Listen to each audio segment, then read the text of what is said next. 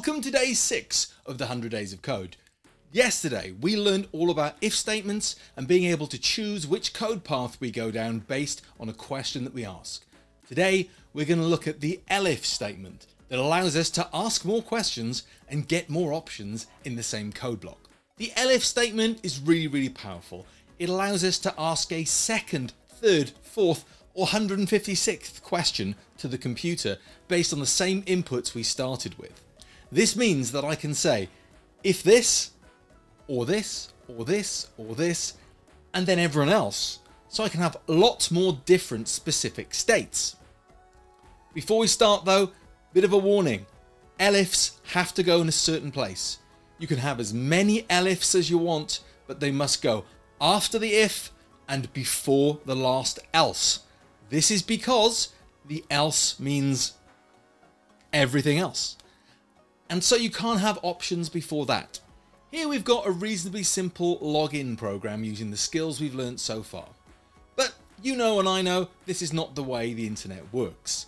You don't build a website where only one person can log in and it tells everyone else to get on your bike. This website is fundamentally broken, so let's add some elifs to expand upon it. I'm going to make some room just after the code for my if statement and before my else. I'm going to make sure that I backspace because I need to be in line with my if and my else that it's all connected to, and I'm going to write elif, short for of course else if. An elif works just like an if statement in that we do need to ask it a question. So let's see if we can deal with Suzanne. Now it's a very simple program at the moment, it's just saying hello specifically to Suzanne in a different way. But if I run this program, I can tell it that I'm Mark and get a specific message for Mark.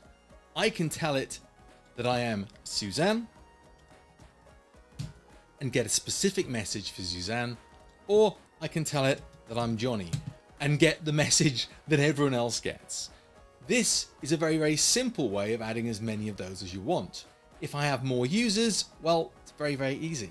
I click after my previous elif but before my else, make some space by pressing enter, making sure that I backspace so I'm in line with the indentation on the left hand side, and then add my next elif. You can go and add as many of these elifs as you want to any program and have much more flexibility about how it works. Now before we carry on, this isn't much of a login system because there's no password. So let's go and add some password code. Now how do we check that a user's username and password are correct? Well, think about the way I said that. Username and password.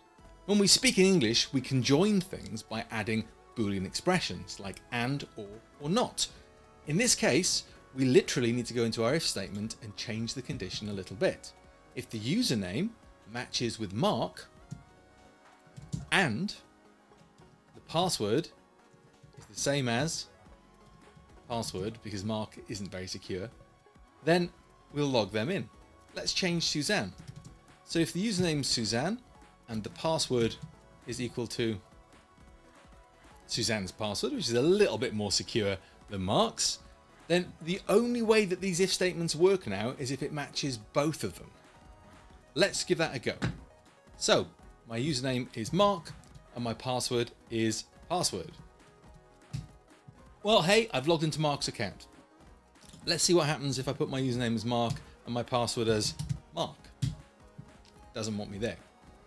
How about if I try Suzanne's? So Suzanne and boom, we get in nice and easily. Common errors. Well, apart from the ones we've seen before, there's only really one common error that people get with elifs, and it's putting it in the wrong order. Take a look at this code on the screen at the moment. It's the same program, but we've broken it by putting something in the wrong place. Let's run it and see if we can track down that problem. Straight away it's pointed to line 7, our elif, and said that it's invalid syntax. And let's have a look why. What's happening before line 7? That's right, we've put our else in. The way we've structured this program, we've said, if Mark logs in, say hello to Mark. But for everyone else, say go away. Is the equivalent of us going, actually, if it's Suzanne, it's too late. That's not how the program can be structured for it to work. So this entire chunk of code needs to be moved. I'm going to cut it.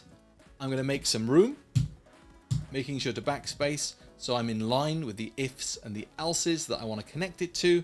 And I'm going to paste back in there. That code now should work perfectly. If you're looking for more of a challenge, once again, I've broken some code. Take a look. Okay, challenge time. I'm going to be asking you to go off and create a program that does something very similar to that login system that we were just looking at. It's going to ask for a user's name and their password, but it's going to give a specific greeting to each individual user and show them a specific personalized greeting that will give them a very nice start to their day. You must include at least 3 people, as well as an else command that deals with people that shouldn't be logging in. Once that's complete, don't forget to share it with the hashtag Replit 100 days of code, either if you publish it to the community or on social media, and see just how the community reacts to your simple login system.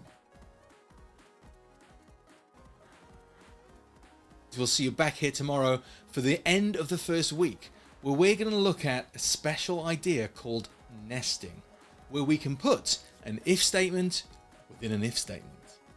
See you tomorrow.